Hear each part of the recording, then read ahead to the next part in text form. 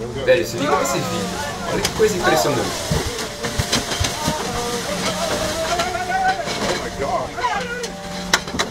O tubarão entrou dentro da jaula.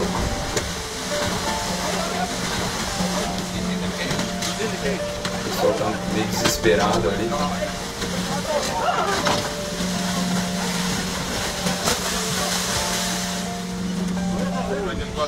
Aí tinha um mergulhador dentro da jaula. Não, saiu ileso. Coisa impressionante. Ele tava fazendo aquele turismo, né? Coloca a isca, o tubarão branco vem. Começou que o tubarão acabou entrando dentro da jaula. Foi uma falha na jaula. Coisa impressionante, ele sai vivo.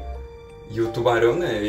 Como ele entra, ele não sabe dar marcha ré, não sabe nadar para trás, né? Então ele tem que sair. O pessoal abre então a tampa da jaula e ele acaba saindo por cima, ainda bem sem ferir o mergulhador.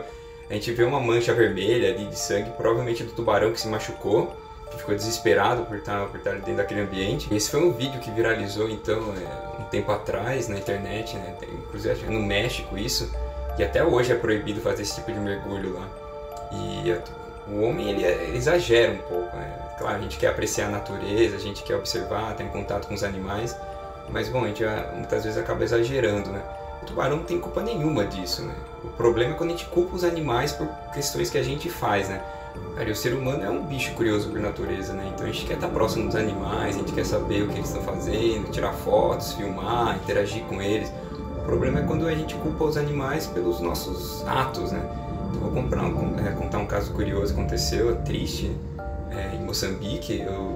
Depois um outro vídeo eu conto que eu estava fazendo lá.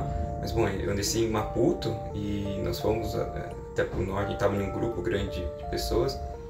E a gente foi pro norte, lá para Nampula. Mas no meio do caminho, a gente foi de carro, no meio do caminho, né, caminho bem mais próximo de Maputo, né, umas 2 horas, 3 horas de carro, em um distrito que é Inhambane. Um pescador foi surpreendido por um tubarão e perdeu os braços, né, no ataque. E o vilarejo ficou muito bravo com os tubarões e começou a matar todos os tubarões da região. Tudo que eles saíram em mutirão para caçar tubarão e mataram. Só o tempo que a gente passou nesse distrito ali, uma questão de 2, 3 dias, eles mataram 10 tubarões, cara, tentando pegar aquele que atacou o homem, né? Eu não sei como é que foi o caso, se ele foi uma pescaria, ou como ele estava manipulando, eu não sei direito como é que foi. Mas o fato é que, a gente culpou, no caso, o vilarejo culpou o tubarão e começaram a matar todos para tentar pegar aquele que atacou o homem, né? Nem sabe qual que foi, nunca vai saber. E começaram a matar tudo, pode causar até um desequilíbrio para eles ali. Eles vivem da pesca, né? O tubarão é importante para manter um certo equilíbrio ecológico. E eles, nessa raiva de querer, né, se vingar, eles queriam matar tudo, e mataram um monte de tubarão, né? E passaram provavelmente os próximos meses matando tudo, né? Então o problema é quando a gente culpa os animais pelos nossos atos.